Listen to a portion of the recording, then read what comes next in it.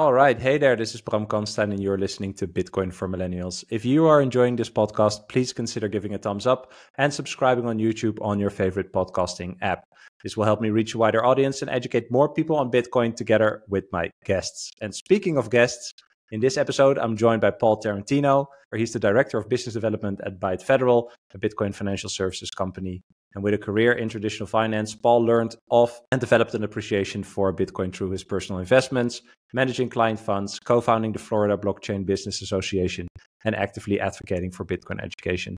And I'm excited to talk with him today. So welcome, Paul. Thank you, Bram. I'm excited to be here. You run a great show, and I'm very honored to be a guest. Thank you very much.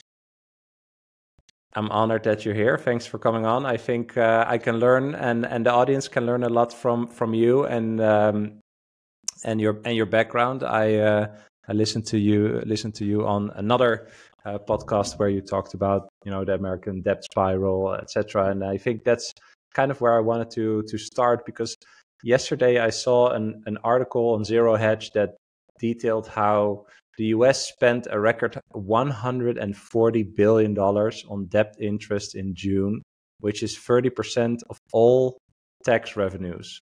And the current debt to GDP ratio of the United States is 125%. And so basically, Americans are working more than a week per month to help their government, and they pay taxes on their income, and they help their government pay the interest on money that was borrowed probably way before these citizens even got any value from the money that was borrowed, right? So it's pretty crazy. But I wanted to ask you, can we talk through the concepts of debt spiral?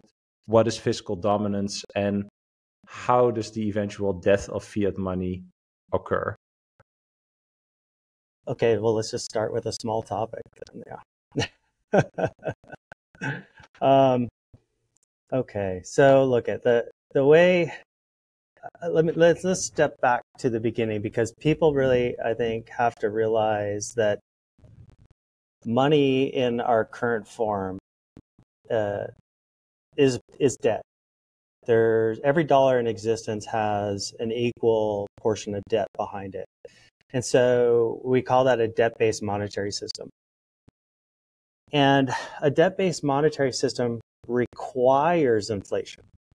So for a lot of times that's kind of confusing for people to grok immediately. So I try and explain it like this. You have this battle that happens between deflation and inflation. And we're gonna just talk about this from the perspective of money. So deflation in money means that the prices of things are going down, or the purchasing power of money is going up. So you can think of that dollar buying more every year is deflationary. So if in the natural world, in a free market where people are competing to produce goods and services, they're constantly driving the price of goods down. And that's a deflationary force. So a lot of times people think, they hear the word deflation and it has a negative connotation because of the incorrect financial education they received growing up. Deflation should really be looked at as a positive for you as a consumer, as a positive for you as a human here on this planet. The cost of things going down is a benefit for human flourishing, right? So we want to see deflationary forces actively imparting themselves in our economy. Where it becomes a problem is in a debt-based monetary system. So we have this natural thing occurring, this natural free market force that wants to make prices lower and lower and lower. And we have this artificial monetary system, a debt-based monetary system, where we have this central authority that can create money out of thin air by issuing a debt. And if you imagine you borrow $100 and you've got to repay that, and you take that $100 and you build a business, and you're out here operating your business and you're competing in the world to try and win at whatever business operation you're running. Well, through that competitive force, it's becoming harder and harder and harder and harder to pay off this debt that has a dollar amount attached to it that's not going away. In fact, is growing because of the interest rate that's applied to it. But it's getting harder and harder and harder for you to make that payment because of deflationary forces, right? So what happens is, in order for this central authority that issued the money buy this debt, in order for them to extract their commission, extract their fee, earn their interest, they have the authority to create new monetary units. They create inflation. When you're adding money to the system, you're making these prices that naturally want to go down rise. So you create price inflation by creating new monetary units. Now, if they create price inflation, even though it might be getting more and more competitive over here, and you're in an effort to deliver your product and service at a cheaper price so you can gain more market share, they're creating inflation that's making the input costs to your production go up, up, up, up, up, up. So for them, it's good because they can extract their interest. They can extract wealth out of this battle that we, mostly unknowingly, are fighting with each other all the time. Yeah. And so when you start to look around, you start to talk about, you hear Bitcoiners talking about central banks being this extractor of wealth, this tax on the system. That's really what they're talking about. It's like you have this debt over here, and we're the hamster on the wheel running all the time, desperately to pay down this debt, while we're just feeding units of energy and extraction out of our life to that central bank. So that's the way the money works. That's we haven't even got into debt spiral or anything like that. Yeah. But if you don't understand that core, it's really hard to understand how did we get where we are today. Yeah. So maybe to add to that, because I don't have a finance or economics background, which I think actually helps me, because when I hear economists talk about, no, deflation is bad. Like if the price is going down, people are not going to spend their money anymore, right? And I'm just thinking like, no, I think of it like this, as you said, we are becoming more and more efficient over time, right? That is the battle in the market, is who can create a better product at a lower price. Right. And that is the competition at play, right? I think in my perception, that is also pure capitalism, right? Like we are in a free market trying to figure out who has the best product for the most attractive, let's call it attractive price, most fair price for the people buying it, right? But as you said, if the input goes up forcibly, then you are kind of stalled in that innovation, in that progress. And I usually try to use the example of, a bread was 25 cents in the 1960s, and now it's $4. Can you guess which side is winning, right? I always think, and I get some slack for this sometimes, but the bread should almost be free. Like everyone should have like a super cheap bread maker or something in their kitchen, and have like super cheap bread. But that's not where we're at. And so I think that is one interpretation or illustration of how these two forces work with each other. Because in history, you've seen that every progression was kind of like, we have more energy output with less energy input, right? Like, so we went from people to horses to tractors to trains and all these things. So it was always like a condensing of energy. But in some way now, we have totally lost this speed of innovation almost. Does your Bitcoin custody setup keep you up at night? Gain peace of mind with OnRamp and their multi-institution custody solution. OnRamp creates a dedicated multi-signature vault for you, and 3 separate institutions each hold a key, which are OnRamp, BitGo, and CoinCover. But none of them can move funds unilaterally, only you have control. These institutions can only sign with your instruction. On-ramp's multi-institution custody eliminates single points of failure, reduces your personal attack surface and technical burden, and provides access to financial services that allow you to secure your Bitcoin, including inheritance planning, insurance-backed warranties for all balances and transactions, low-cost trading, and more.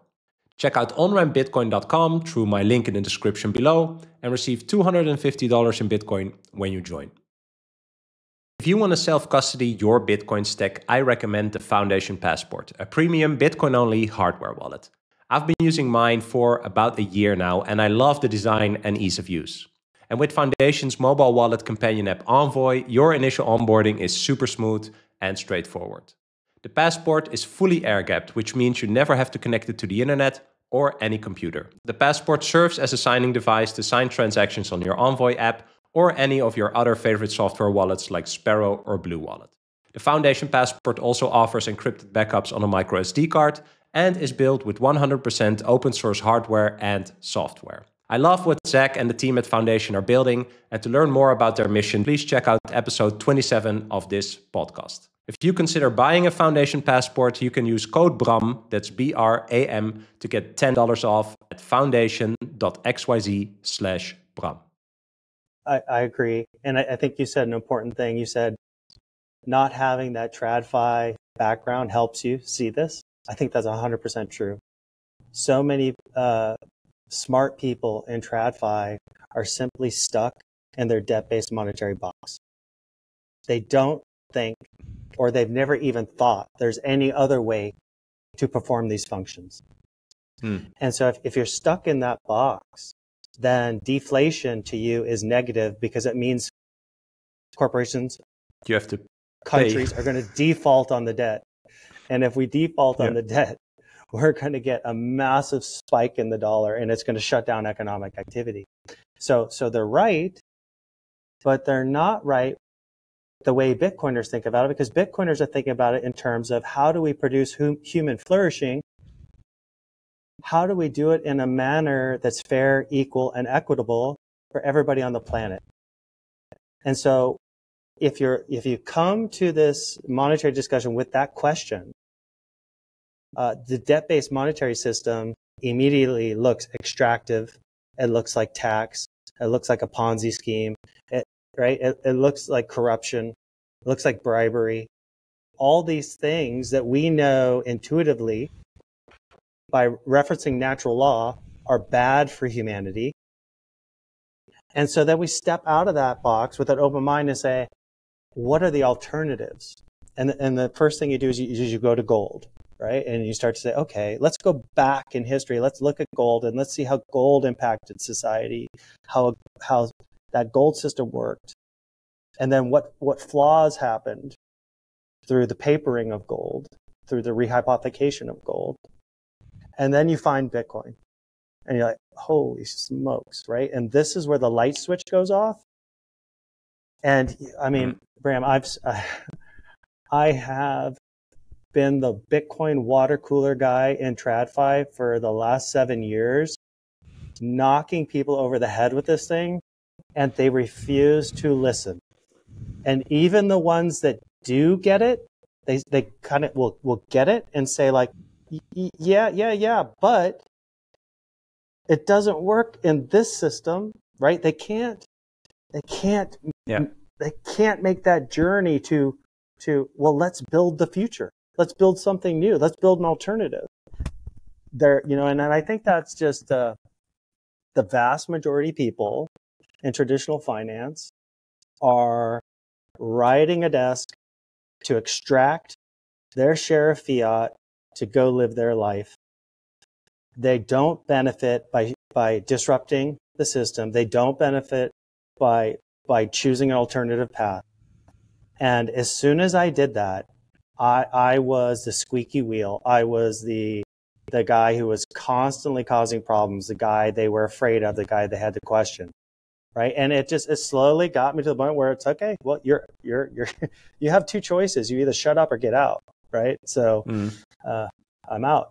Well, it's funny, right? Because if you're not allowed to ask questions, then how strong is your basic thesis about what you're doing, right? I think that's already signal enough. But yeah, I'm not going to name. I love this. Huh? I was just going to say, I don't want to name names, of course, but I literally had executives at my last firm say, come and watch some of my Bitcoin presentations, say, wow, I learned a ton. You're totally right, but we can't talk about this. Yeah, I know. Yeah. That tells you everything you need to know. You're totally right, but we cannot talk to clients about this. Yeah. And that's when I was like, okay, it's never going to change. I'm out. Yeah. Well, that's also why, and we'll definitely get to that. I think we both see Bitcoin as a philosophical and perhaps also a spiritual development. But I want to go back to, okay, so if this is the system of money, right, and it's a debt-based system. Also, again, I don't have a finance or economics background, but I once had someone with a PhD in economics tell me, no, the value of the money is derived from the promise that the debt that it's created for is going to be paid back. And I was like, sure. What are you talking about? This is, and I will say why. Because it's made up, it's created, it is engineered, right? And so you cannot go past the fact that the money that we use is engineered, right? Like if I hear, Christine Lagarde say, "Ooh, we have to tame the beast of inflation," or inflation came out of nowhere. I think no, it's just not rational talking, right? You created a system. A system was created. You cannot be like, "Ooh, yeah, these are forces," like almost as if they are nature's forces, right? And we cannot, do anything about it. And so, just for me, how my Bitcoin thinking went is like when I hear people use these types of arguments, I just know that they're talking BS. I might not have the entire answer, but just the way of reasoning just shows me that the initial foundation is just incredibly flawed, right? Yeah. Like once they go there. So, okay, we have this debt-based monetary system. Mm-hmm. Then we are now, I said just off mic, I listened to a lot of James Lavish's talks. He talks about the debt spiral. So, a country has a lot of debt. They have to pay a lot of interest. And in order to pay the interest, because if the money loses more value, less people are productive. So they have less, tax revenue, less government revenue. So they need to borrow more money to pay the debt, right? Is that the debt spiral? In essence, it's a little more complicated than that, but it's the debt spiral or the doom loop is getting into this cycle where the interest on the debt, or the government does not have enough income or tax revenue on GDP in order to pay the interest on the debt. And so therefore, it adds to the debt, because they have to borrow money to continue to pay that bill. So it kind of looks something like this, and I sum it up in my presentation as this circular flow that's sort of never ending. And it's exactly like you said. To pay the government debt, the government borrows more money from the Federal Reserve. And in doing so, in that process of borrowing money, they increase the overall supply of money. If that supply of money is increasing, inflation goes up, right? This is like our first debt-based monetary system question, right? If you had a scale and you think of everything you want to buy and sell, or the price of all the goods and services you want, have a price in dollars, and they're equal, right? So you've got this much stuff in the world, it's equal to this many dollars. But if you add on this scale, if you add more dollars, the price of goods and services goes up. And so that's a very simple way to understand what inflation is, meaning increased money supply, prices go up. Yeah. And that another way of thinking of prices going up is thinking your dollar is losing purchasing power. Okay? So yes. The apple is not more trendy, or the bread is not more trendy, or the whatever, right? Right. There's you literally, it's not like you're having any more or less consumption.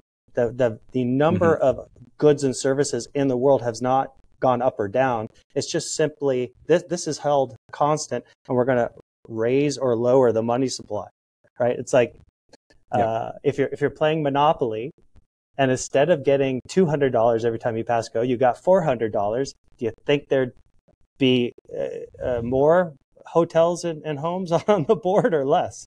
Right? It's just all that stuff goes up.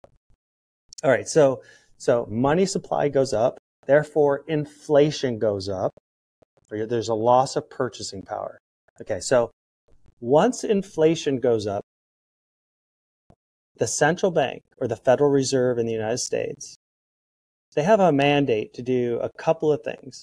They do a lot more than these two things, but let's just stick with their stated mandate, right? Price stability, i.e. fight inflation. So we've said money goes up, therefore inflation or prices go up. The Fed says, oh, it's our mandate for price stability. So we need to fight inflation. So that triggers the Fed to start raising interest rates, which we've just seen this recently, right? This is what's happened over the last 2 or 3 years. We've seen a constant increase in interest rates. As those interest rates go up, any new borrowing that the government does means that the interest on the government debt is going up. So if the interest on the government debt starts to increase, and we are already in a position where they don't have enough tax revenue to pay that debt, then we're growing the pile of debt. The interest on the debt is growing. Therefore, the pile of debt is growing because they can't afford to pay it in the beginning, in the first place. So this total pile of debt keeps going up. The interest on that debt is getting bigger and bigger and bigger. And the government, when faced to pay on that debt, says, well, we can't afford to pay it, so we must borrow more money. So they go back to the Federal Reserve. Federal Reserve issues more debt. They have more money at the Treasury issues more debt. The Federal Reserve buys that debt, puts more units in the system, and the cycle starts to repeat. Because every time that Treasury issues more debt to get more monetary units, they did what? They increased the monetary supply. The money supply goes up. More money supply, more inflation. More inflation, higher interest rates. Higher interest rates, larger debt burden. Repeat until the entire system collapses. So this is the way, like, third world countries that haven't been able to print their own currencies, this is the way they go into hyperinflation very, very quickly. In countries like the United States that have a world reserve currency, this game can play out for many, many decades. But it's exactly the same game. And so it's like watching a slow motion train wreck. And I think a lot of people are ignorant of it or don't believe what we're talking about is real because all they're hearing is debt bad, too much debt. And people have been saying that since the 80s or 70s, right? If you've been hearing too much debt is bad, and it hasn't had an impact on government operations for 40, 50, 60 years, it's easy to dismiss. But you and I and other Bitcoiners know we've crossed this threshold now into what we call fiscal dominance, which is where we have the interest on the debt growing at an exponential rate.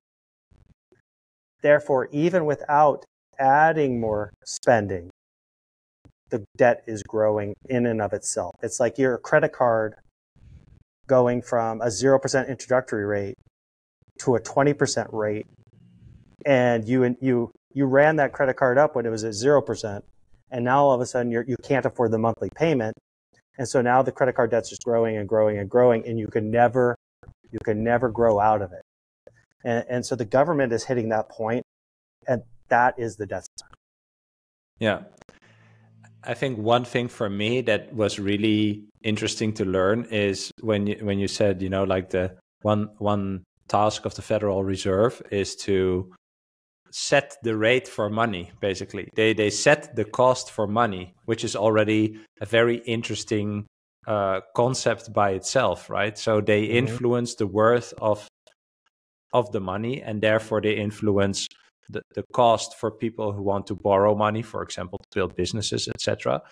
I think this is an entirely different topic as to, what you could think about that. But I think what I took away from it is that, if we would do a value exchange in a free market, we are not in a free market if there's a third party who influences the cost of the reward that we use to reward the supply side of the value exchange, right? So again, for me, that was kind of like, as a rational person, I thought like, oh, this doesn't really make sense. But I think this is another topic. But interesting, and another way to look at that is that it's the rate of extraction.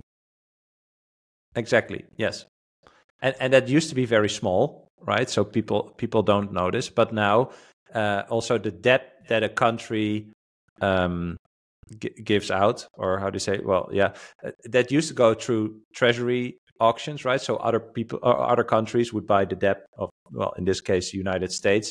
You see that those auctions also get worse and worse, but now it's like the treasury is buying them. Am I saying that correctly? Or it's like a little cash circle. No, like you buy your own treasuries, and then it looks like the auction went okay, right? And then still, but that actually accelerates the entire debt spiral, right? Because you cannot export the inflation of the money to other countries again, and so you have to do it to your own citizens. Right, that's right. So in the banking world, they call it check kiting, which is illegal and you go to jail for. But at the central, between all the big commercial banks, right, it's totally legal.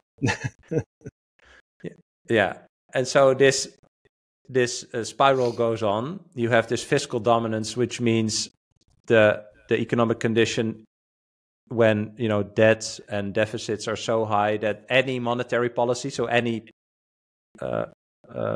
any action by the Fed is just, they lose control over the spiral. Yeah, so losing control is an interesting word, because or other way around, they cannot control it like they want to. It's I think that's the way it ends up, but there's it's kind of surprising, right? It's shocking, I think, to Bitcoiners how much pain people have absorbed in the US, right? I mean,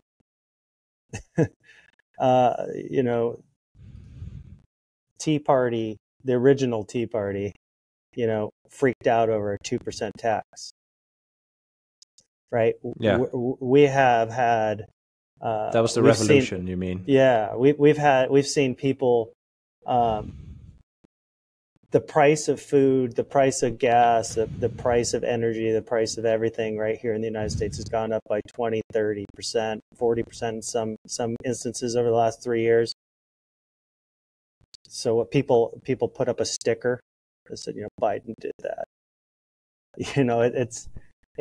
I don't know. It's like, when are people going to wake up? It seems like Americans used to be, and I think...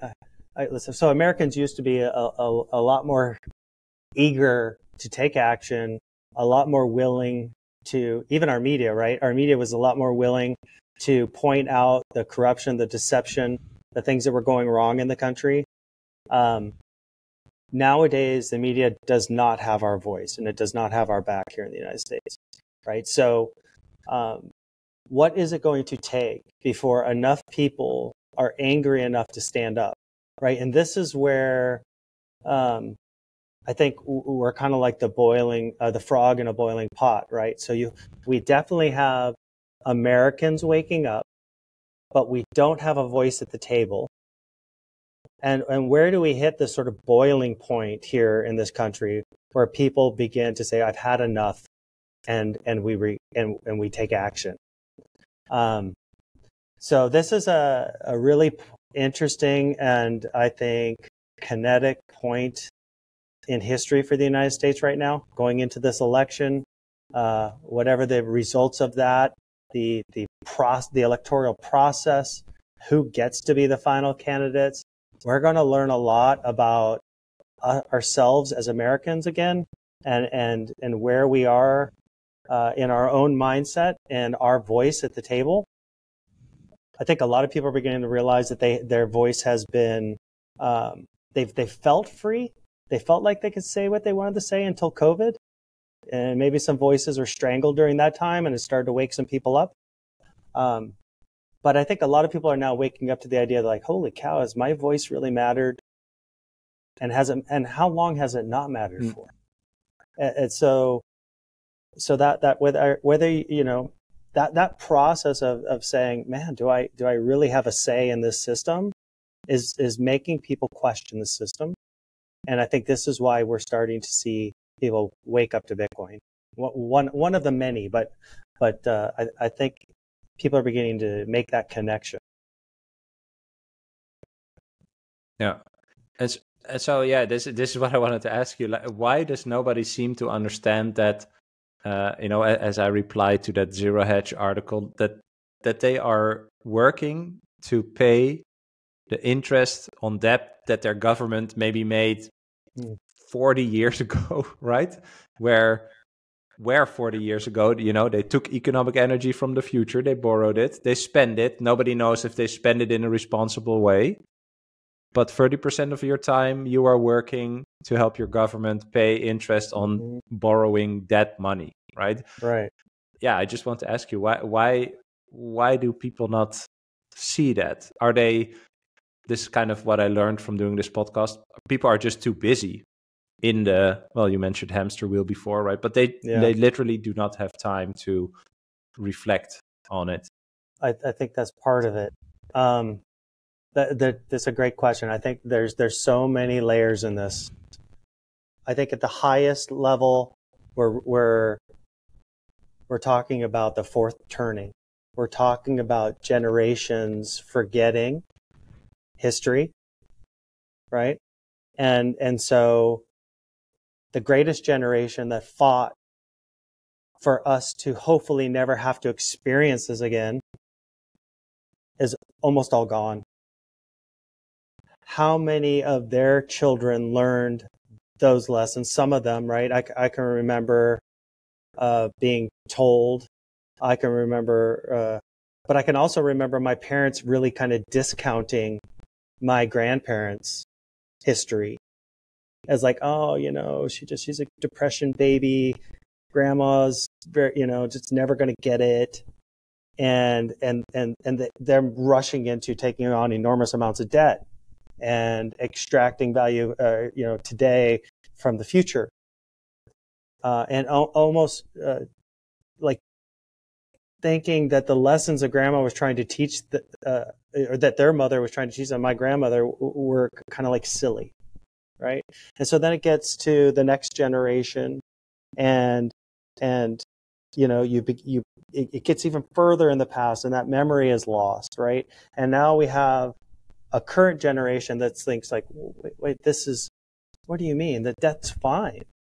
We've had debt forever. Debt's always expand. They just increase it. And you get this, right? That's why we have MMT. We have a whole generation of MMT people that believe none of this stuff has any impact. So this is where I think Neil Howe does a really good job of explaining generationally how this we get ourselves into this problem every 80 to 100 years. Now, some of us that have studied history or have looked at long-term economic cycles, or just know it intuitively, go, we are grokking this point in history as a dangerous point, right? Now, if you go below that, or if you go below that sort of big cyclical pattern, you can just sort of see I can see a huge difference between the educational system I grew up in, the educational system my kids are coming up in, and I hear from them what they're being taught. I hear the lessons they're learning. I see their books. I'm like, holy smokes, what the hell are they teaching you? right? So you can see it in real time. Also, I'm lucky enough to have lived long enough to be able to like go back and remember what the media was like when I was a kid, when I was my kid's age, and how they always questioned government. Maybe we weren't getting the full truth, but at least we were asking the questions, right? And we were pointing out corruption, free to do that. That's not happening anymore, right? So there's layers upon layers. And earlier we were talking about this, this Whitney Webb's idea of one nation under bribery. And I think that's the way these whole systems operate. And that there's a natural incentive to go along with the system. And so if you've got, a very small percent of psychopaths at the top that really have our worst interests at heart and really don't matter, or they don't care about human prosperity, and they don't care about human life. They're doing whatever they can for power, control, money. Underneath them, you've got the narcissists that are very easily bribed. They can very easily sit next to the money printer, take the money, do whatever's in the psychopaths tell them to do because it's in their best interest because they're going to make a ton of money. And these are the individuals that we see at the surface level that we point at and yell at from the system, right? Klaus Schwab, Bill Gates, right? That we're, George Soros, you name it. We can sit here and we can yell at them and point at them as the problem. But they're maybe second layer. And then underneath that, you've got all these administrators where, like you said, I got a good job. I got a good paycheck. I'm putting my kids to school. I'm going to be successful. All I have to do is turn a blind eye to anything that I see that's corruption and keep my mouth shut. And I'm going to keep getting paid and I'm going to live a great life. And it's this cognitive dissonance that they maintain, pat themselves on the back for doing a good job, tell the world how amazing they are with their titles and their credentials, and they keep getting the paycheck. And then underneath that, you have these giant base of fiat plebs that are just like, how am I going to buy gas? How am I going to feed my kids? How am I going to buy a car? How am I going to fix the roof? That don't have the time, right? They might know the truth. They know the system's not fair. They know their wealth's being extracted. They know the harder they work, they're not getting ahead. But they don't have a system by which to break out, right? And so they're left with, I can't even participate other than yelling at the system that's repressing me. So that's a bribery pyramid that is literally built into the system that makes it very hard for the vast majority of people to break out. Bitcoiners are saying, we see this pyramid of corruption. We are going to start to stack our way out of this. We're going to start to move into this whole new system and break out of this corruption pyramid, this extraction pyramid, and figure out how to build a new life. But that's a very small percentage of people. But here's the hope. The hope is that if you look at power structures, you really only need a small percent of the population of the planet to make a huge difference. If you take that small percentage of people, you empower them with wealth, you empower them with knowledge, you give them a peer-to-peer monetary system so they can do contract with each other, you give them a cryptographically secure way to communicate so that they can't be silenced, you have the tools for a global revolution. This is what Bitcoin promises, and this is what Bitcoiners are building. It doesn't take a lot of us to fix the entire system for all of humanity. So that is what I'm hopeful for. That's what I figure, like we can yell and yell and yell at the system. Like Jeff Booth says, it's not going to get anywhere. But if we can empower each other and we can support each other as a tribe, as a global tribe to build the future, we'll fix the system and all the sheep will come with us. They will follow the herder. They'll follow the sheep herder that gives them the best plot of grass. So we don't have to convince all of them. We have to build the greener pasture, open the gate and say, come on in. And they will come with us. Yeah. And they will leave the fields of death and the desert of destruction that they're currently in. So we don't have to get everybody to buy a Bitcoin. We don't have to get everybody to hold their own keys. We have to get a core group of well-educated Bitcoiners that are cryptographically secure, they're communicating with each other, that can build the future. Yeah. Yeah, I love that. I agree. I don't think it takes that many people. I also agree that we should create an example and show and talk about what that new paradigm is and where people are then moving to, right? Mm-hmm. Is this why Bitcoin is such a big idea? I mean, we all say Bitcoin is a solution to, well, everything I think we just talked about for the past 30 minutes. But why is it such a big idea? Is it that what you just said, or is it something else? Oh, I mean, I think that's it. But that all stems from this one core principle of giving everybody on the planet the ability to own property that can't be confiscated. So that's the big idea. That's the spark. Everything that comes after that is what we just described. And because it seems like such a, especially for people in the United States, oh, I own property, right? Meatheads have no idea that they don't own their property, that it can be taken from them. And they have no idea that 90%, 99% of the world has no true ownership, right? So I think you take that little spark, and giving property rights to everybody on the planet is layer one. Everything that we have to build all this other stuff on top of it in order to build a society on that one core value. And that's, I think, where it fixes this. This is where that one spark starts to fix things for everybody. Yeah.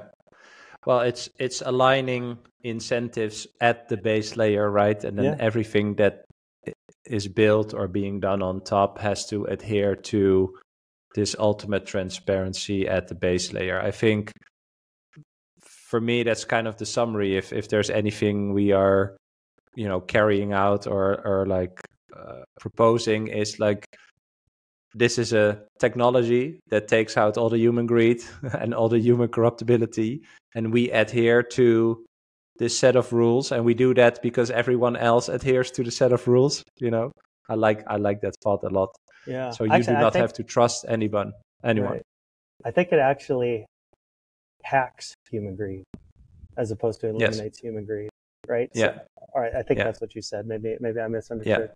But we'll get to that. We'll get to that. I have a question about that. No, but I think like that is if I would answer that question, that's for me why it's such a big idea. It solves our own innate greed and corruptibility, and it's really, I think, the first time ever that we have a decentralized technology that solves a certain human trait or facilitates a certain human trait in a very positive way. And that is why it's so big, because first we have to acknowledge that we are all flawed.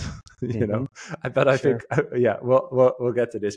I wanted to ask you about like your journey into Bitcoin, because you came from a TradFi background. How did your evolution as a Bitcoiner go?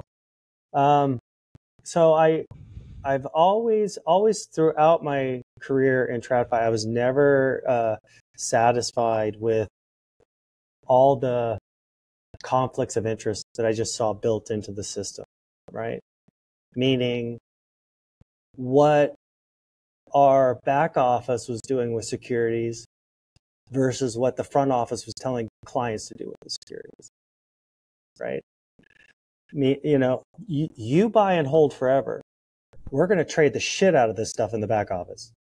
We're not even going to hold it over the weekend or overnight. So like the complete hypocrisy And then in seeing the system use the clients as like the chattel in the system, you know, the extracting as much net worth as you can out of them so that you can churn and make wealth on the back end. And there was so much hypocrisy in the system, there's so much wealth extraction. It really made me begin to question, like, what the hell are we doing? We're completely full of shit. So then you begin to dig in. Why is the system like this? How is this system really functioning? And in my early days, that led me to gold. And so I was always looked upon as like this stupid person because I always had an allocation of gold in my portfolios. And it was my little chunk. And it's not like I put it there because I'm going to get some great return for the client. It was there because I could talk to the client about monetary history. Why do we have gold in the portfolio? Well, here's why. And then I could talk to them for an hour about the monetary system and how the debt-based monetary system works and what would happen in a financial collapse. And we would talk about, you know, these sort of this flight to quality if all this debt started to implode, right? And so then after those kind of conversations, everybody, oh yeah, let's have some gold in the portfolio. That makes sense. Then I remember reading a research report about Bitcoin in 2016. I'd heard about it previously and I completely discounted it because I was like, yeah, that's techie stuff. That's never going to work. And it's never going to impact finance. And then obviously it got traction and it showed me like, I better learn about this because there's something happening here that I don't understand. And so I just bought some, late 2016, I just started buying a little bit. I mean, tiny little bits. And I remember by mid 2017, I was like kicking myself in the head, like, why did you not buy more? And then I started ramping up my purchase into the second half of 2017 into the blow off top at 20,000, right? But like any new person, so don't feel stupid. We're all stupid in the beginning, and if you weren't as stupid as I am, you're lucky or brilliant. But I was just as dumb as any other shitcoiner. I was out there buying Bitcoin, learning about every other project, funneling this stuff to exchanges all over the planet, buying every little coin that I'd heard about and thinking it's like, okay, well, this blockchain is going to change the world. And Bitcoin, Ethereum, oh God, I can't remember half of the damn coins that I bought back then, right? I've been at one point I had a portfolio of something like 50 coins. And in order to get all those coins, I had to sell my Bitcoin, right? It was like the dumbest thing I could have done. Ouch. Yeah, right? But that's how I learn. I've always learned by making mistakes, right? Yeah. My wife knows that better than anybody. But so anyways, you run this all the way up to 20K. And of course, you get to the top, Bitcoin starts to slow down and you're even funneling more money out of Bitcoin into altcoins. But through this process, right, I begin to witness that none of the altcoin projects are really ever being built. That they're all just conceptual ideas that have no real build, no real execution behind them. And so you realize you're being scammed, right? And right around that same time, I found Tone Vase. I was very lucky, and I thank Tone for this whenever I see him. It was really Tone Vase, Giacomo, Jimmy Song, and others that really started pointing out to me the corruption and fabrication that was taking place in the altcoin ecosystem. And so it was a 1.5-year process of selling coins, pulling that back, buying Bitcoin all the way down. And I've never looked back, just bought Bitcoin since.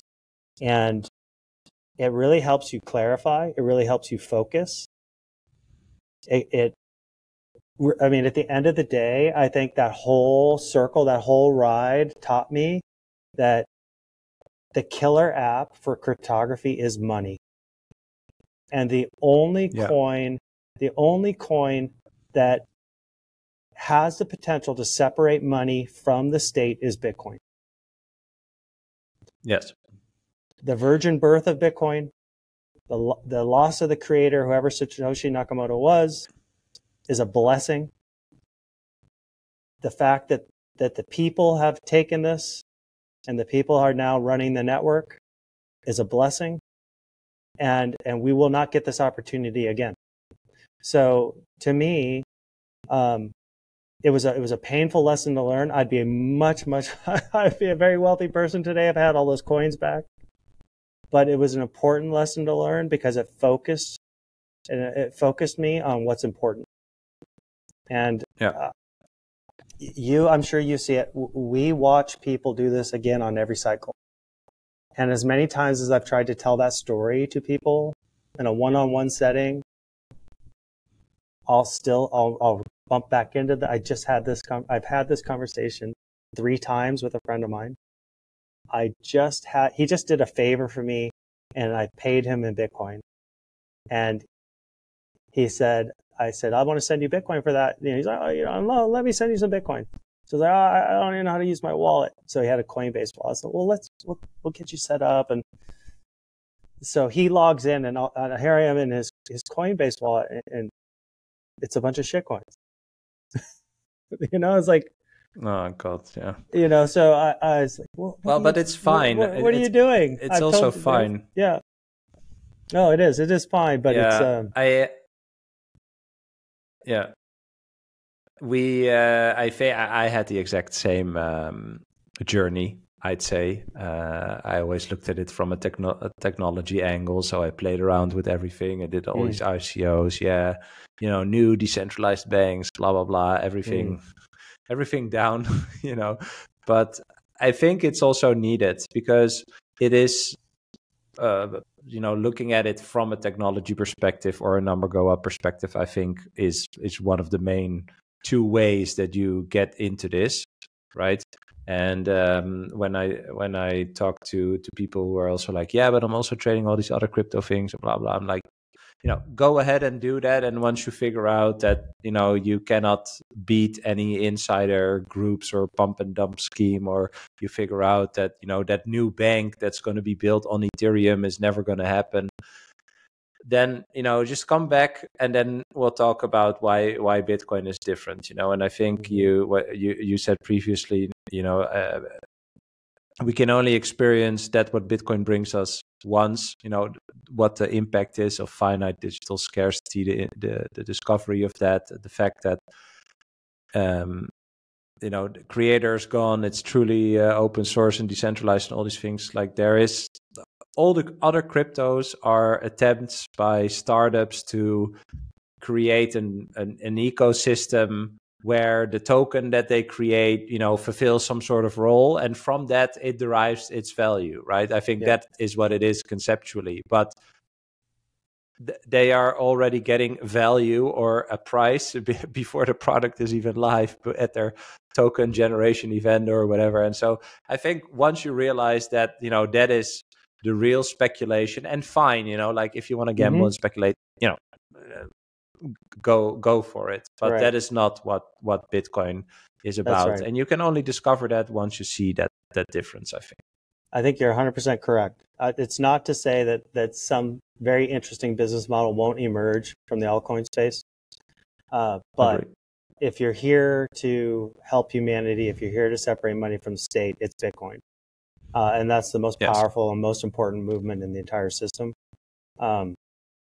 And so in that regard, I don't want to shame or insult altcoiners away from owning Bitcoin. I think most of them already do, and they do see the value of that. What I really dislike is the confusion and the warping of these altcoin stories to try and pretend that there's some sort of hard money, that there's some sort of Bitcoin competitor. That's, I think, really really sort of evil at its core, because nothing is going to compare to Bitcoin in that standard. Yeah. Well, I think that also comes from your own understanding and values change around that. I 100% agree, you know, like it's their marketing. But if you fall for that, because you participate, you know, it's funny because if you participate in a system or a wave of a trend that you don't understand enough, you know, then you're going to be made advantage of. And, you know, that's a pity, but I think it's the only way to learn. You know, I have yet to fully orange pill people one-on-one, like, you know, you do not orange pill someone else, they orange pill themselves, right? So they have to go through that pain of That's right. of being like, okay, I'm now into this crypto thing, and you know, well, you know, you have to get rugs, you have to lose coins, you have to lose keys, like, you know, you have to sell early, you know, like all these things done that. are, I think, part of that journey. Yeah. And so absolutely. how did Bitcoin change you or your values along the way? So for me, it's a centering of sorts, and that it's at the core of a bigger belief system in trying to find the true value in so many things. So I have, you know, if you go to my Twitter, you'll see it says hard money, real food, tough love.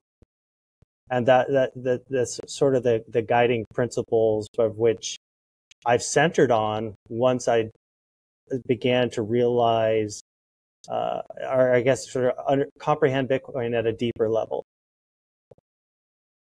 Hard money, I think we all understand. Real food, I think the corruption in the food pyramid is horrific and disgusting. And the food and drug system is horrific and disgusting. In media, in spirituality, so many things that we utilize and touch in any every given day.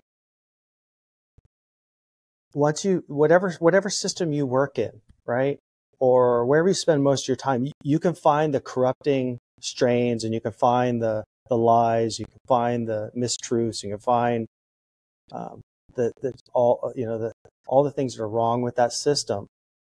And it all comes back to that center of the spoke, which is corruption and money. And so you can either start from out here in whatever life you're living today. And I see this happening everywhere, right? I see people, I think COVID woke up a ton of people about the corruption in the health system. And I see people waking up about the corruption in the food system, right? You see people waking up about the corruption in the voting system in the United States, the corruption in the legal system, right? So wherever it's coming from, once you start digging in there, you peel it all the way back to the money. And so this is, I think, why I see all these people around the world, and I hear them talk, and I say, oh shit, you're a Bitcoiner, you haven't even figured it out yet. Because what I mean by that is this Bitcoin culture, right? This Bitcoin culture of this, I want to know the truth. I don't care. I want to know what the truth is. And then once I understand the truth, then I can properly navigate this system.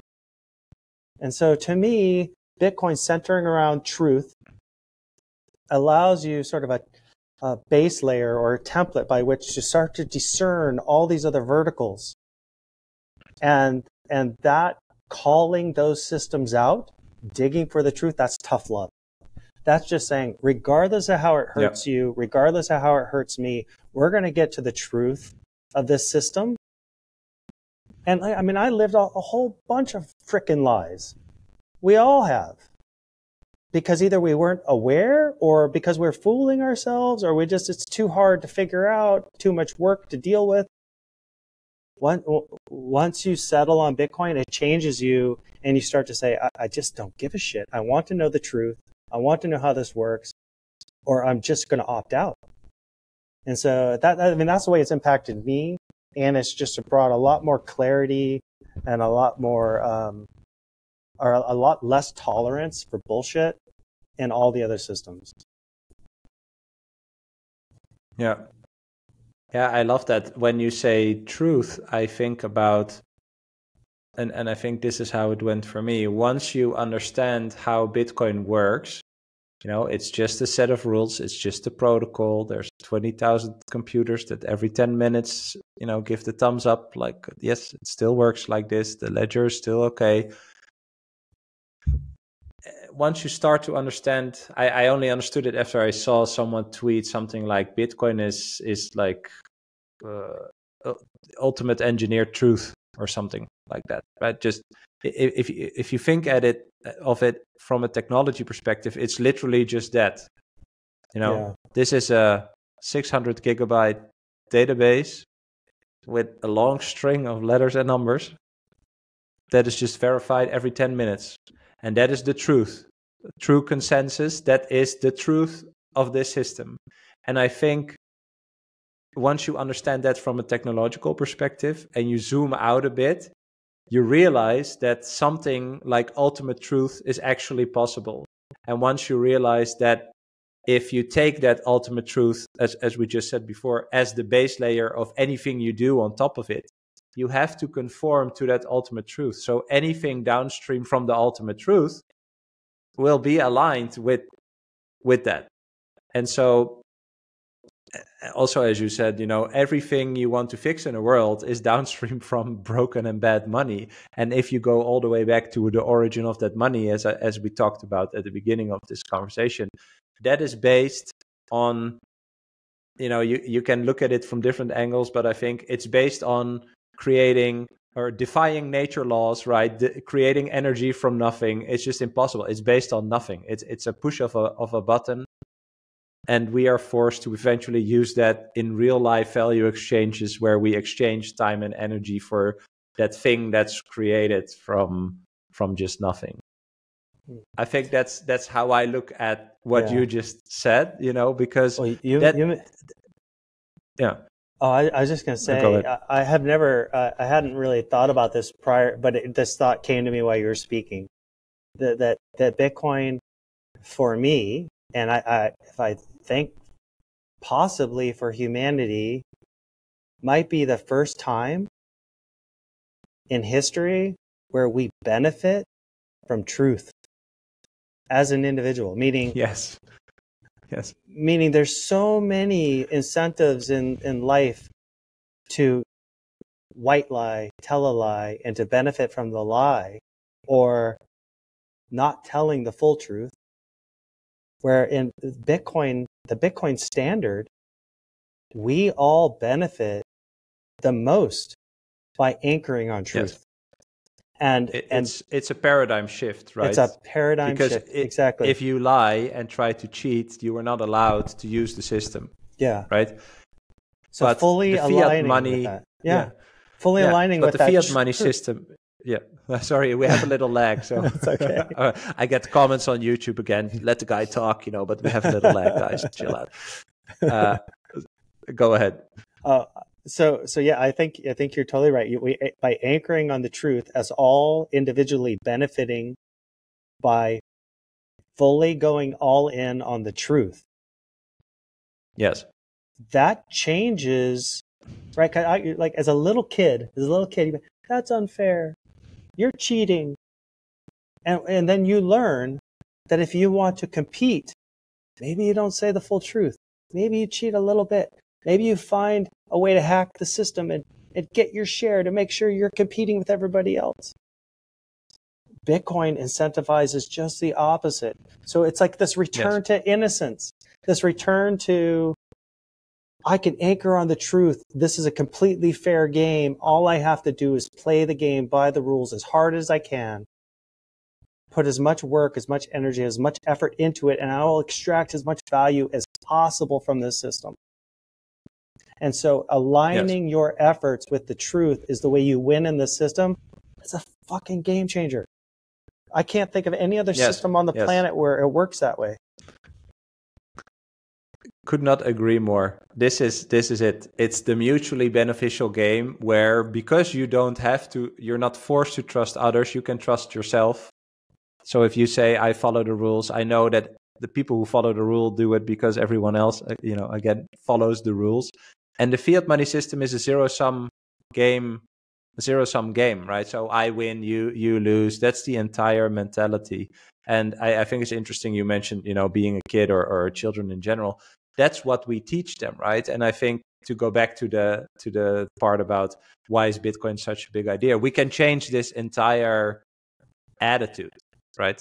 We can just change that. That for me is kind of like the tip of the paradigm shift, right? Yeah. If we eventually get there and everything is aligned with a baseline truth, then the incentives are to do things that are aligned to that truth. It's only positivity from there. And that part about really trusting yourself, or getting the space to figure out how and if you can trust yourself, I think that's kind of where the spiritual part comes in. And it's also something I want to ask you a question about, because you have a presentation where you say Bitcoin insights have sparked a spiritual and philosophical re-evaluation of money's role, promising a moral revolution in society. And I think that's what we are talking about, right? Mm-hmm. If we are rewarded for doing the good thing, and other people are too, then that can only build up to a way better society anywhere. I agree. I do. I think this is kind of at the core of what we just talked about, and I think why I sort of intuit that feeling about Bitcoin's moral value, and it is this process that it doesn't matter whether you're Michael Saylor or an 18-year-old kid mowing lawns.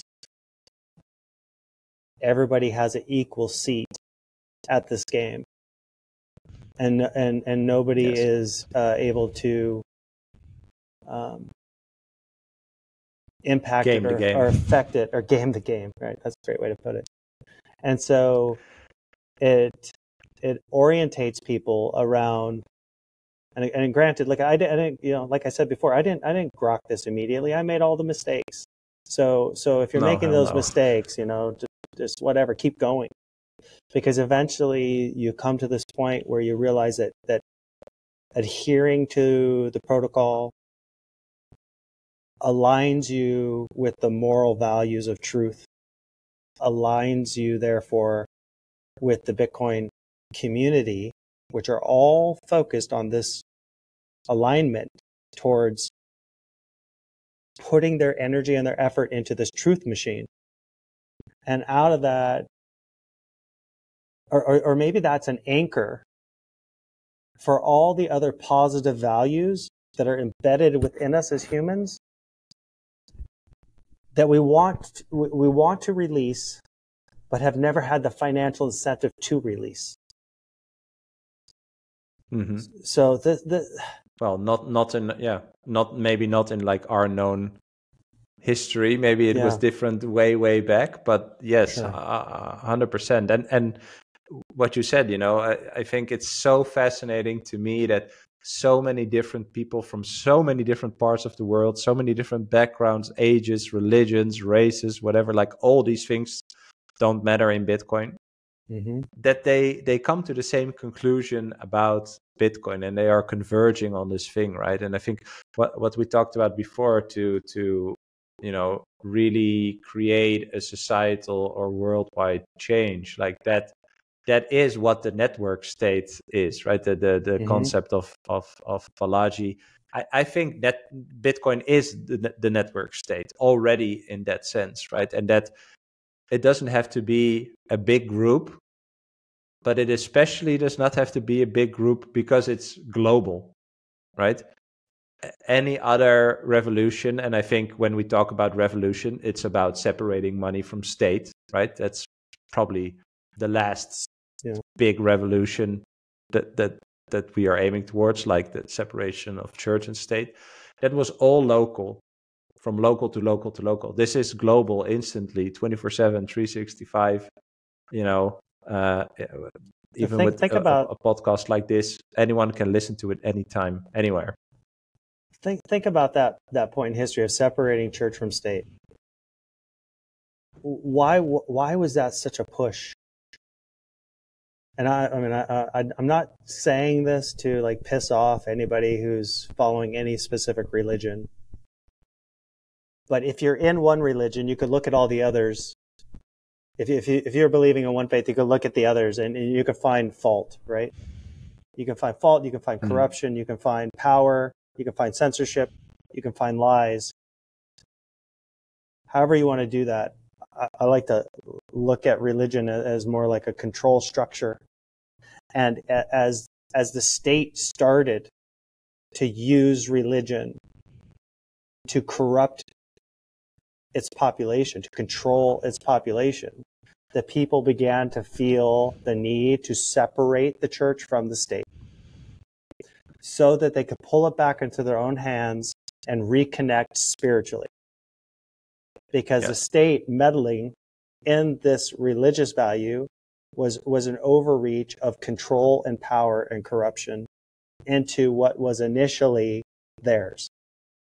We're seeing the exact same thing in money, and this is why Bitcoin has emerged as a way to separate money from state, because they're using money, and we're seeing it more and more every day as a way to corrupt, control, censor the populace. Right? So it's literally history repeating itself at the next layer, like so many things throughout history. It's these cycles. And here we are again, and this is why it's so important for humanity to separate money from state, to get it back, to get back sovereignty, to get back property rights, to get back your control. And it's, right, when you start to think about CBDCs, you start to think about financial censorship, what happened with the truckers in Canada. We all know these things. We've all seen these things. It just becomes more and more evident that the fight is here. And if we don't push now, we could lose it forever.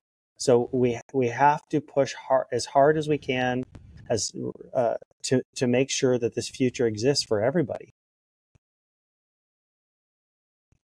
Yeah. When you say this, I think about, perhaps people are listening and think about, oh, this is such hyperbolic talk, right? Kind of doom and gloom, etc. It's funny because I sometimes have thought that of other people. I don't think this is doom and gloom. I think it's very rational. It's just very unemotional. Just looking at not what people say, but looking at what they are doing, right? And I think too, when I think about the size of this, right? Like, where are we? I think we touched upon spirituality also a bit, right? Like, I feel lots of arguments, and maybe you experienced that too, or before, when you pitched in your TradFi career Bitcoin, and people say, well, but we cannot talk about that, right? Like, the people are so stuck in what is created around them that they are not even aware of the fact that they are stuck. Therefore, they're also not questioning it. But when they hear something like this, what we are talking about, right? I sometimes feel like people have like a Disney view of the world, right? There's a good guy, there's a bad guy, and I'm probably not on the side where the bad guy is the boss, right? Something like that. So whenever you hear people talk like this, I think it's as simple, or maybe it's complicated, but as that, right? It's just the dissonance. It's just. I don't want to believe that I'm a subject in, what this Paul guy is now sharing, right?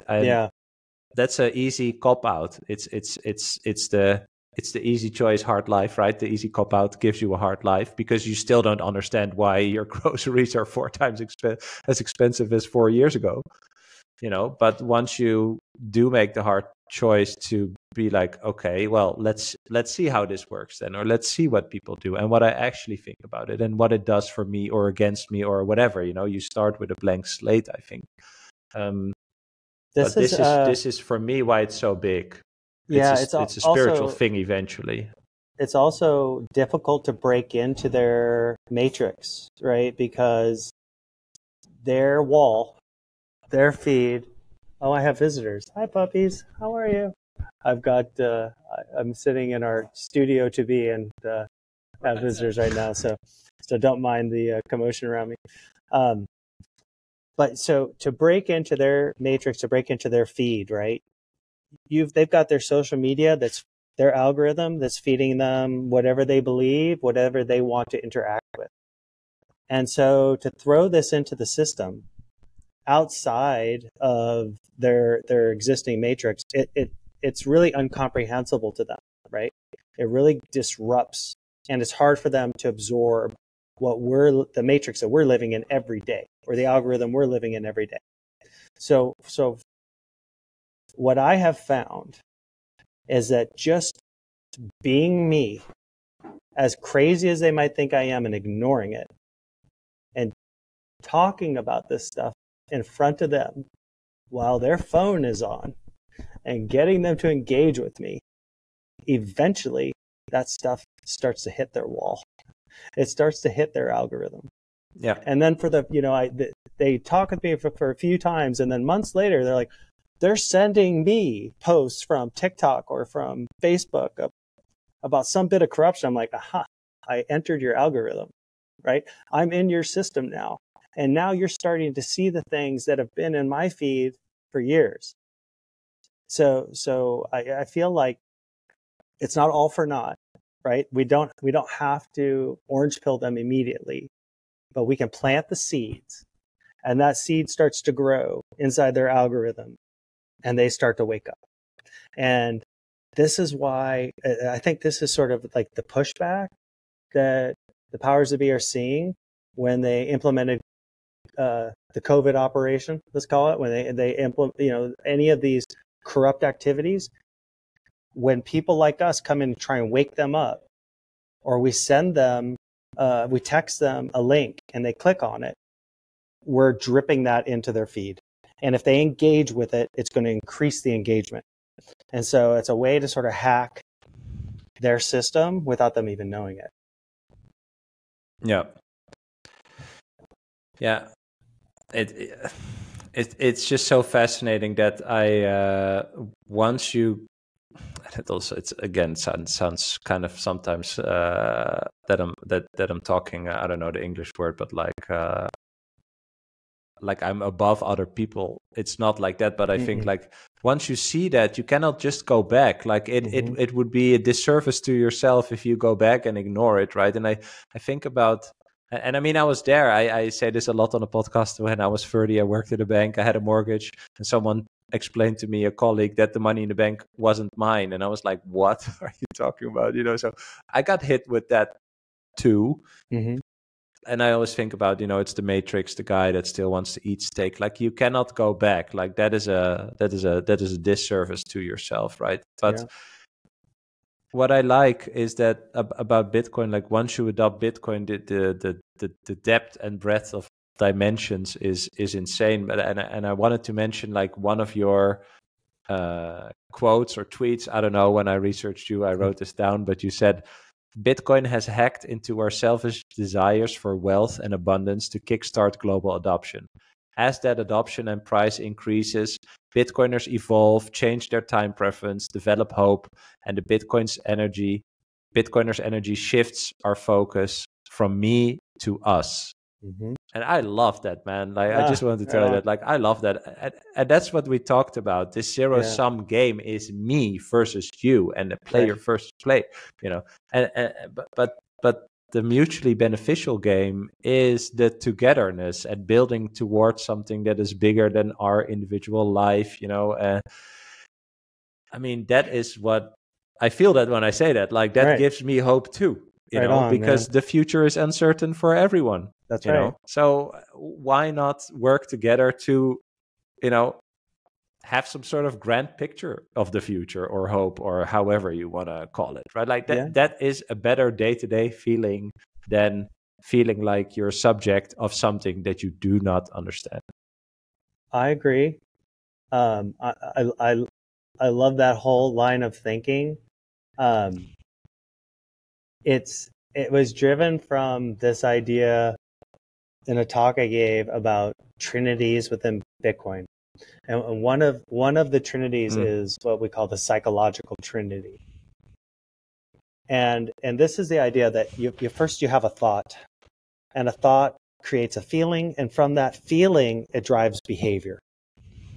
Right? So I mean, this is a very well-known philosophical and psychological trifecta. And so through Bitcoin, when you begin to really deeply understand Bitcoin, you go, oh my God, I'm going to be wealthy.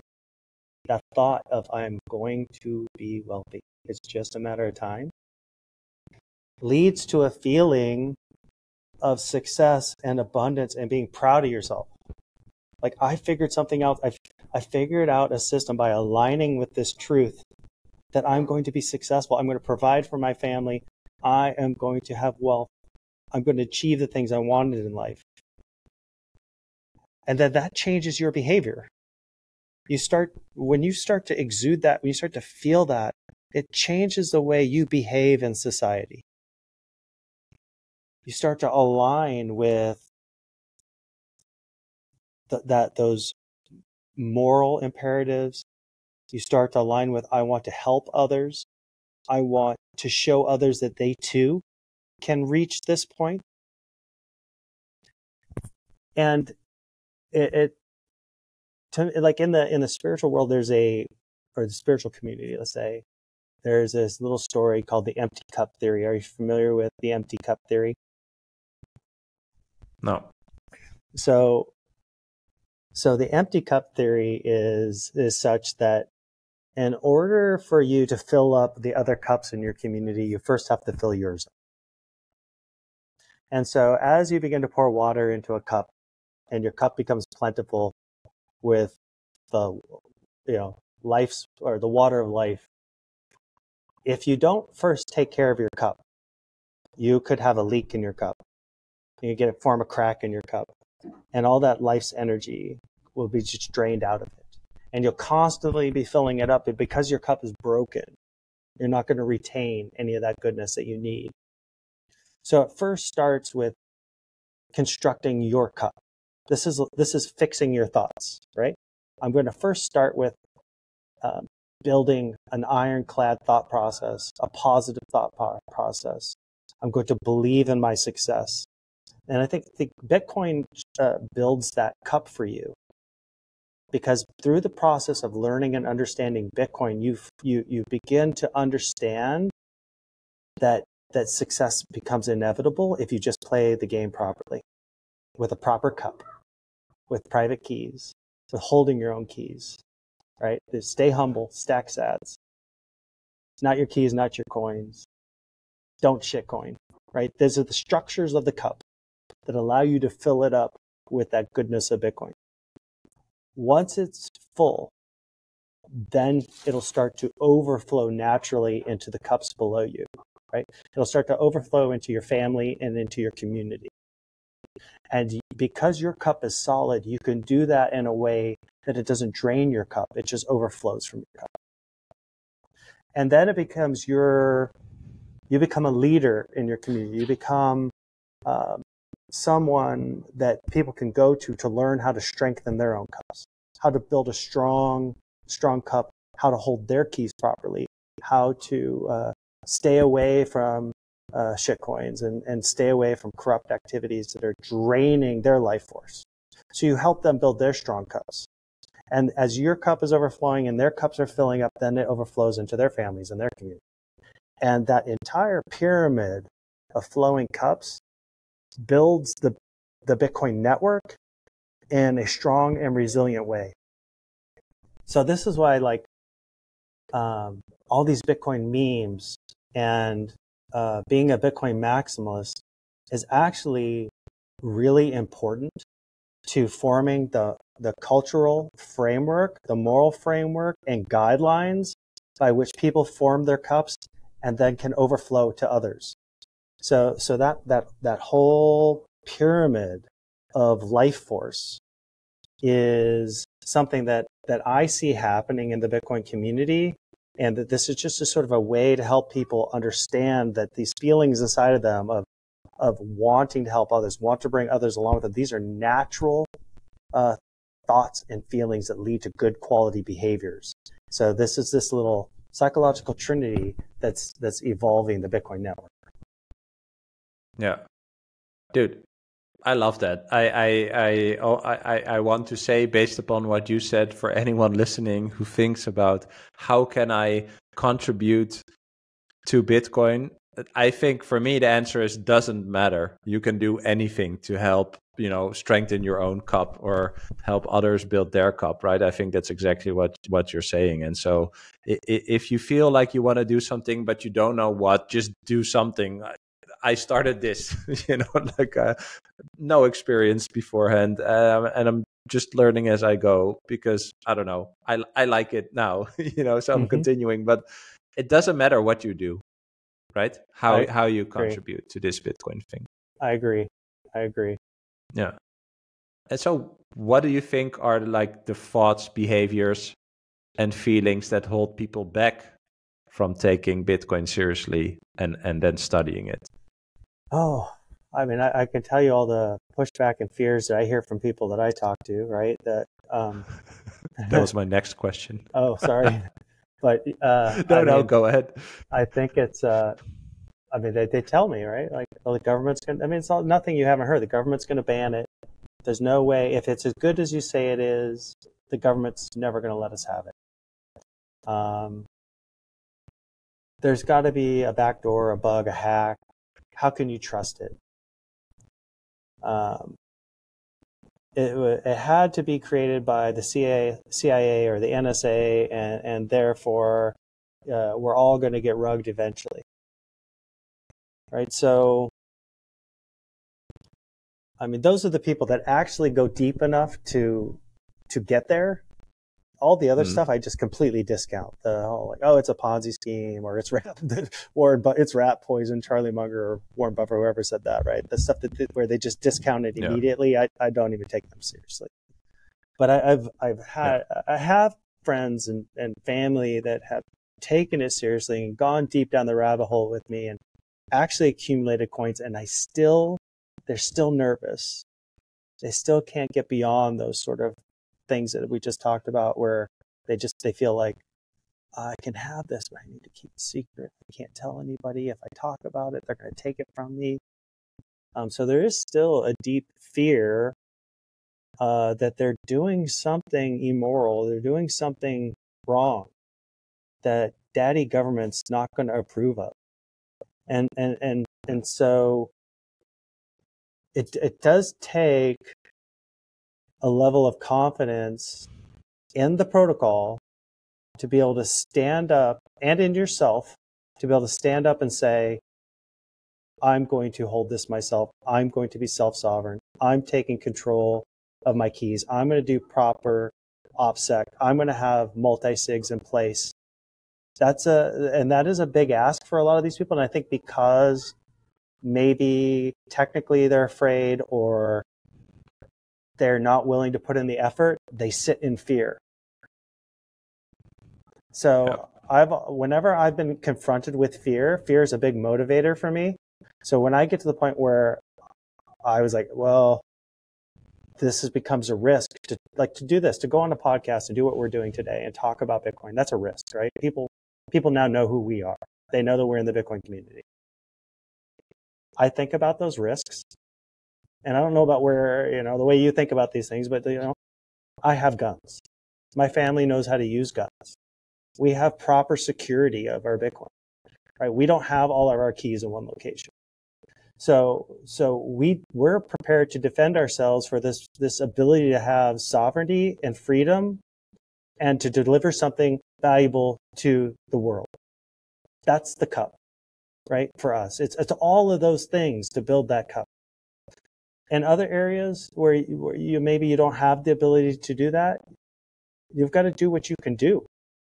But we all have to be brave enough at some point to stand up and stand for what's right for us and for the rest of humanity, or or we're not going to get this thing. We're not going to be able to deliver it to the masses, right? Like we said, we said in the beginning, we want to provide greener fields for the sheep.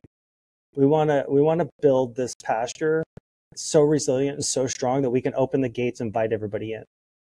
We're not going to do that by educating everybody and teaching everybody to hold their own keys. It's just physically impossible, and we don't have enough time. But we can do it. A small group of us can do it, and then we can provide a safe, lush, abundant environment for everybody else to come to. And I think that's the way it has to happen. Yeah. When you say, like, you know, if it's so good, the government's going to confiscate it. When I hear that, I think I always say, like, this is this is the point. You are making the point. Mm-hmm. Yeah, you know, right. Well said. If well they are said. paying attention, do you think it has value, right? Why would they pay attention to a random internet idea if it doesn't have any value? You know, so people are contradicting themselves. But I think it's also we just touched upon it before, but like, it's the trust in yourself. Can I understand this? Do I have the time to do this? You know, what do I actually think about X, Y, Z? How did I come to that conclusion or conviction or whatever? And the realization for most people is that they don't know. Mm-hmm. You know, they don't know why they think certain things about certain things or feel certain way about certain things, right? And that inward kind of journey is, yeah, we talked about this before, but I feel like it's mostly that, because it's not about intelligence, right? Understanding Bitcoin it's 100% not about IQ or intelligence. It's about, you know, your emotional resilience or emotional curiosity or something like that, you know, to just reflect on yourself. Who am I? What am I? All these things. Mm-hmm. And so that people who use the easily dismissible arguments, you know, like it's a Ponzi or it's a cult, you know, those are not the people I think you should also try to convince, because they are very far away from challenging their own beliefs. Absolutely. Those are the best people. The best way, I think, to sort of orange pill those people is through example. Yes, exactly. Yeah. So we're building the thing and we're talking about the thing, you know, and we're showing what it does for us. Yeah. 100% agree. So do you think Bitcoin is inevitable?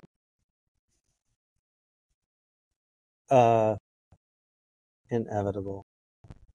No, I don't think it's inevitable. I think we do have to work for it. I don't think we could just stop and it'll just happen on its own. Because, well, I mean, I'll tell you from working in the space every day, we are constantly hit with roadblocks, moats, regulatory compliance, things that make sense or that are set up to keep TradFi alive and keep us struggling. It's I mean, I could talk about this for another 4 hours. It's really, when you start to work in the system, you begin to see immediately that the regulatory framework is purely a moat to keep a system alive that would otherwise be dead in a free market. In a free market with banking, we would destroy them. I have no doubt about that. At the same time, the regulatory moat makes us have to be compliant with them, makes us have to work with them. And then through choke points, through regulation, through lack of regulatory clarity, purposely delivering a lack of clarity, they keep systems in place that allow them to, at will, come in and close gateways, close doors, close off systems where we see it's getting too much entrance into TradFi. I think the whole Wall Street thing with ETF, we're in that system because in that system, Bitcoin is not a bearer instrument. You know, yes. The client can't extract the coin. I agree. So it's like we can let that in. we can hold the asset. It can be on our balance sheet. We can benefit from that, and we can give the people an IOU. And but where we interact directly, where real Bitcoin values interact with TradFi, you see it every day. They're doing a lot to keep us out of the walled garden. Yeah. Well, and this is also one of the arguments, right, that people use, like, oh, it's co-opted by Wall Street, etc. No, you have to understand that, yes, they want it, but that's the point again, right? Like, why would they want something that does not have value? Why would they want it inside their walled garden? You know, why shouldn't you buy an ETF and buy the real thing? You know, like that. I don't know. Sometimes it's so easy to just turn around the argument, you know, and then I think, like, yeah, just think about what you're saying, right? You're saying something to dismiss this thing, and that is proving the point. Yes, exactly. Yeah, fascinating. All right, I wanted to ask you my last question, and I ask everyone the same question to wrap this up, and that's, what is a core belief that you will never let go? Nothing gets fixed until it's broken. That's a good one. I like that. Yeah, I'm going to make a compilation at the end. After 100 episodes, I want to make a compilation of what everyone answered as an answer to this question. Well, Paul, thanks so much, man. I really enjoyed this conversation. I really appreciate your time. I'll make sure to add your Twitter profile to the episode description so people can follow you. And yeah, man, really appreciate it. I really enjoyed talking to you, Bram. It was great. And hope to talk to you again in the future. Are you going to be in Nashville? No, not Nashville, but I'll probably be somewhere else, also in the States. So we'll be in touch, and hopefully we can meet in real life. I would love to do that. Cheers. Thank you. I hope you enjoyed this episode, and if you did, check out some of my other episodes to learn why Bitcoin is the most important subject you must understand and adopt. If you want, you can follow and connect with me on Twitter X. I'm at BramK, that's at BRAMK. And if you have any feedback or questions, just reach out. I read and reply to every single message. I appreciate your support and hope you'll be here for our next episode. Thanks for listening. Bye.